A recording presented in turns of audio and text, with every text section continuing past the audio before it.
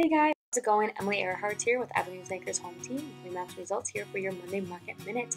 So, what is new? Well, we are starting to see more listings available, which is helping marketplace for buyers out there.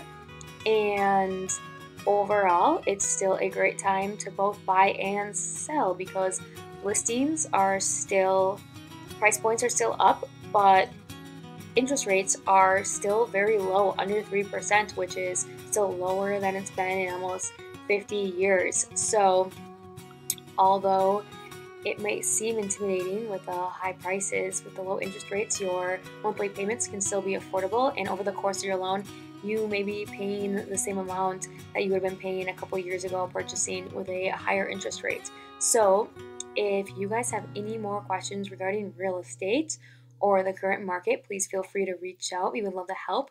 Otherwise, you guys have a great week. Thanks.